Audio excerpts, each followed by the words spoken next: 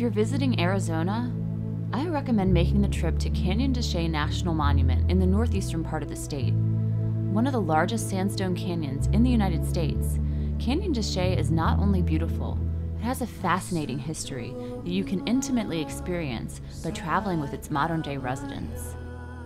Canyon de Chelly has been home to the Navajo since the 1700s, and prior to that, the ancient Pueblo people, known by the Navajo as the Anasazi.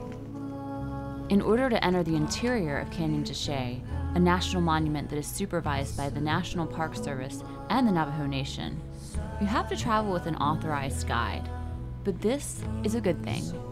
There's something really special about seeing the canyon with a guide like Lee Bigwater of Todsani Ranch, who as a child spent his summers in the canyon.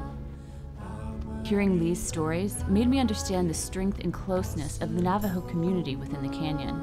They were a hunting type of people, so they hunt this canyon, and then later on, corn and other vegetables were introduced to them, so they started farming it in here. And then when the European came in, they started using the wagon to take their mohair, sheep wool, down to the trading post. And they use this road all the way down to the trading post, and sometimes it takes them 2 days. That was the way of travel in those days. The Navajo farmed and raised livestock in the canyon. Some Navajo continue this practice today. And Lee, what was it like for you growing up here? We came down here in the summertime just to help my mom and my grandmother, herd the sheep in the canyon. Early in the morning, you could hear dogs barking at the next camp and people talking. They were so close to, across each other.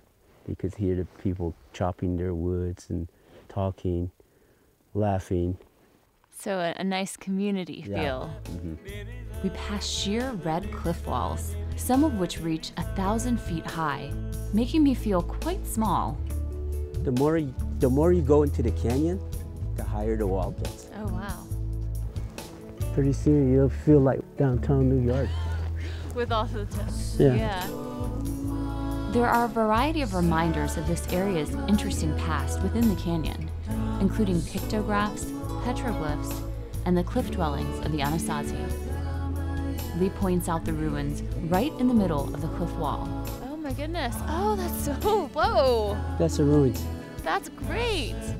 That's much more than I thought it would be.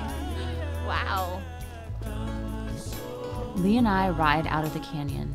I can't help thinking about how different environments shape our lives, about the Navajo who still live and work here in Canyon de Chelly, and how my horse, Quarter Moon, is allowing me to ride here with Lee and giving me a special glimpse into someone else's world.